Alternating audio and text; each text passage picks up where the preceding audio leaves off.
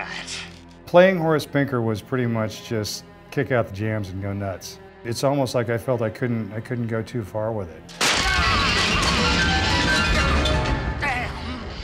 It was one of those experiences where I was just let off the leash and just allowed to go nuts. And it was a lot of fun to do. Contact.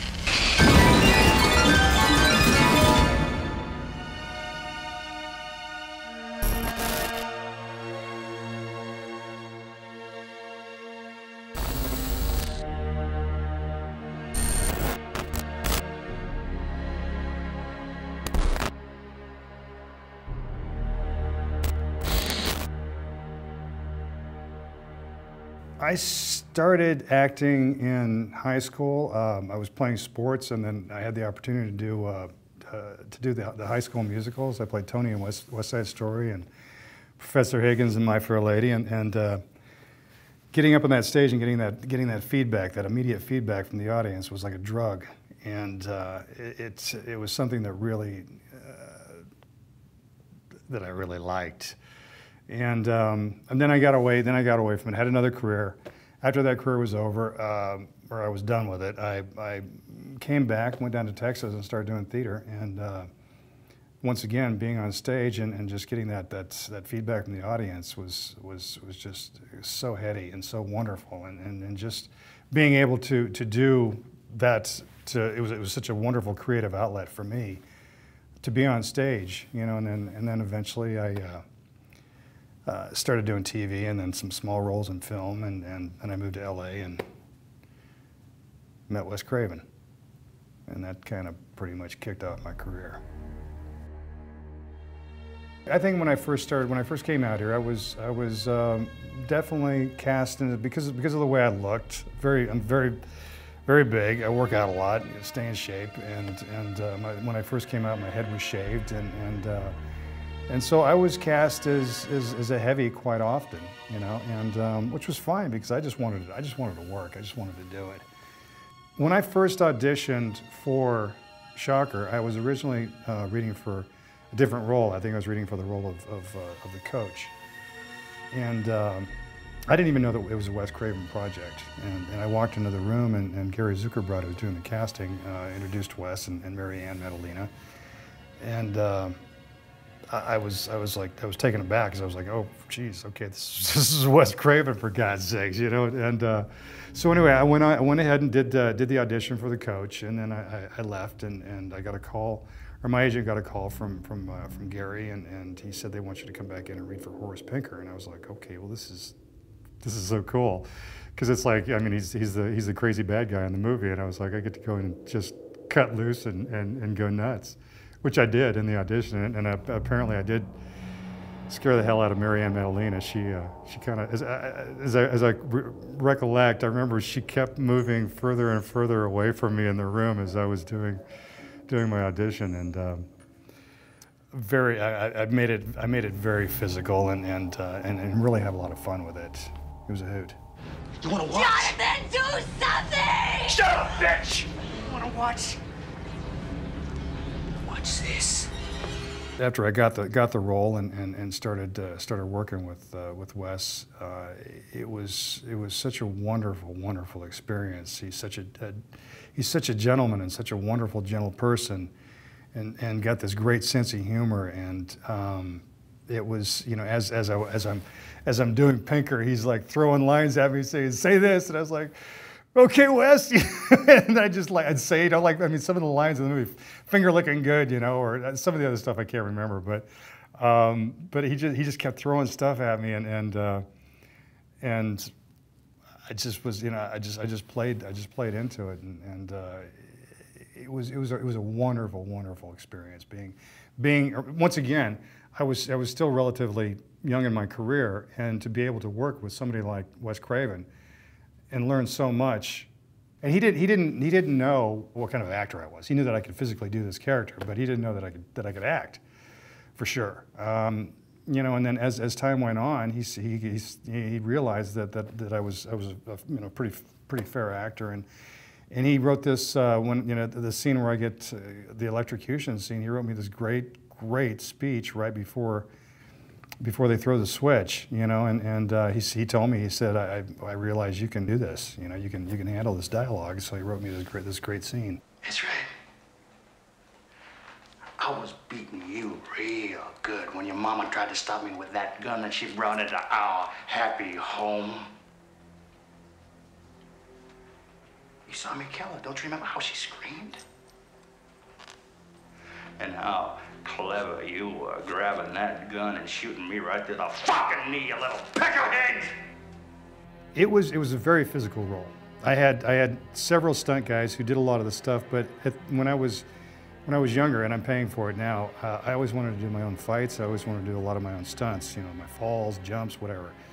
Now my body's racked with arthritis as a result of it. But at the time, I didn't care. I was just ready to throw myself into every aspect of it. So it was very physical. The fights were very physical with Pete Berg. He and I just went at each other. It was crazy. I mean, it was really crazy. And the limp was always there. It was in the script. I didn't start shooting right away. They had started shooting. So, and there was in the film, Pinker takes over people's bodies, their electrical energy in their bodies. When I got to the set to start working on my first day, I said to Wes, I said, okay, I got this great limp worked out. And I started to show him, and he goes, well, we've already established the limp. There was a little girl who's, at one point in the movie, Horace takes over her body, and she was the first one to do the limp. So I had to match her limp, which was kind of a bummer for me because I had this great limp. And she had a really good, and it turned out fine. It was fun playing the limp. You know, a lot of times there was just, the camera was just on the leg, dragging, you know, behind me, and it was cool. It was very effective, and I'm glad they put it in. I'm glad it was part of the character.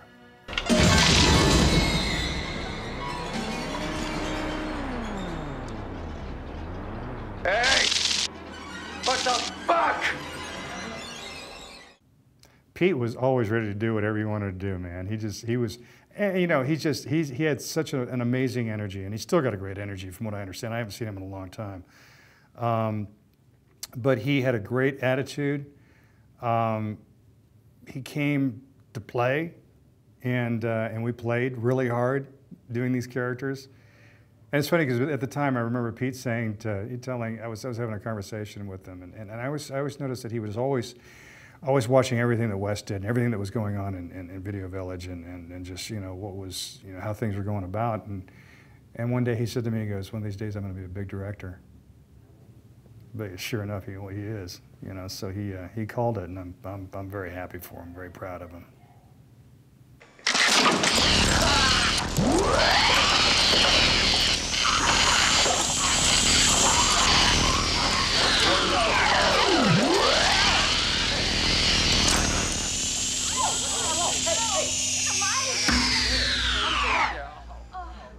The special effects and special effects makeup, David Anderson did my burns that occurred as a result of the electrocution. But, and I was in the chair with him a lot. Got to know David pretty good, and he was a great dude. He did a wonderful job on it. When I first came in to do the movie, I had the fringe on my, you know, the hair on the sides of my head. And I said, how are we going to do this now? He goes, well, we're just going to put glue in your hair, and we're going to glue this thing down. I said, no, I don't think so. I don't think we're going to put glue in my hair. I said, there's not a whole lot of hair there as it is, and I don't want to lose the rest of it. So I said, I will shave my head. And so they went to Wes, and Wes said, absolutely, that sounds great, shave your head. So that made things a lot easier as far as putting the appliance on and taking it off, not having to deal with getting glue out of my hair every night. As far as the special effects jumping through the TV, it was physically hard, and it was, you know, like I said, it took a toll on my body, but you know, I think it was well worth it, you know, and it was all part of the physicality of the character and staying true to what was going on with the character in the film. It was just part of the deal, and I was like I said, being young, I was just fine with it.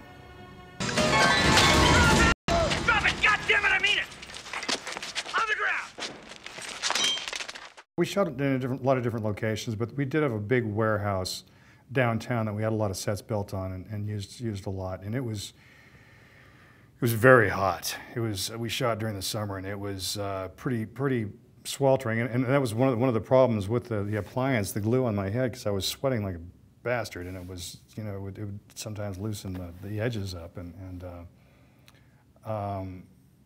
so it was, plus just doing all that physicality, you know, in that type of heat, in a big warehouse that was dusty, and of course we were using smoke, atmospheric smoke, and so it was, it could get very stifling, but it kind of played into what we were doing and kind of lent itself to what I was doing with the character and just the whole atmosphere of the scenes that we were doing. So it was pretty cool.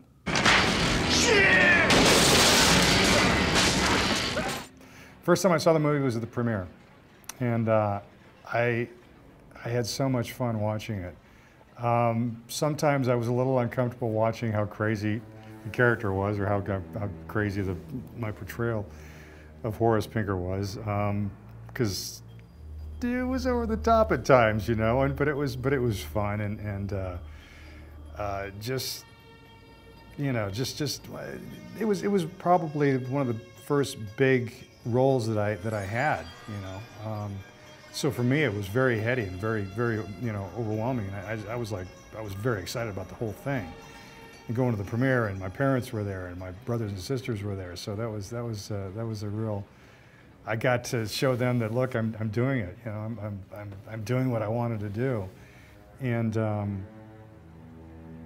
so to be able to have them there and at the movie and watching it, it was a trip. I really got a kick out of it.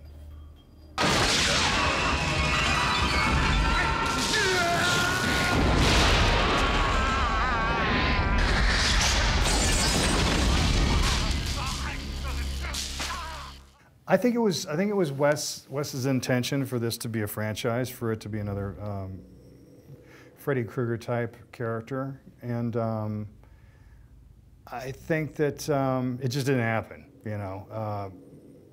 For whatever reason, it just didn't come about, you know. Now, he didn't specifically talk to me at the time about it, but I think it was in their minds that they wanted to make it, you know, type of a franchise character. So when it didn't happen, it was like, okay, well, we move on and do something else. I know I just worked with one of his proteges, Nick Simon, who was Wes is producing a movie that Nick is directing. It's called The Girl in the Photographs, and I just finished shooting it about a month or so ago. And he was talking a lot about wanting to bring back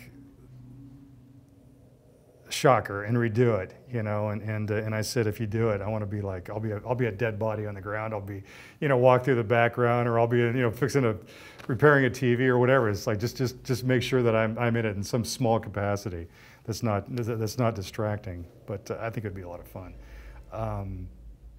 and we'll see. You know, I don't know, but anything can happen in this business.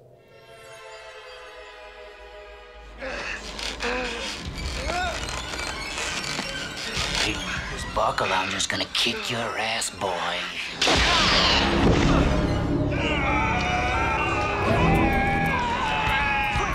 Go! Shut up!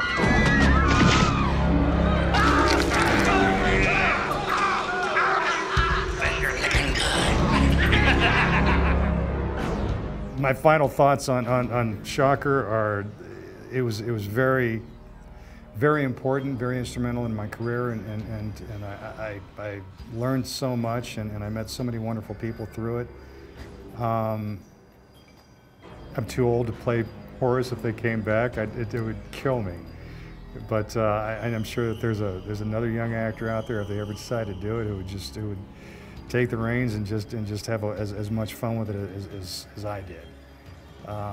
And I hope that, you know, I'd love to see it done again with the technology, with the special effects that they have available to them now. What they'd be able to do with you know, with Horace going through all those different things that he went through, it would be fascinating. It just wouldn't be me. I would play an extra in it.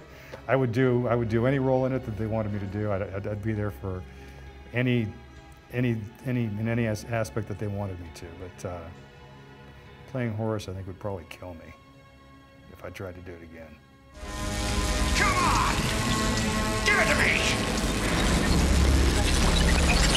You got it, baby.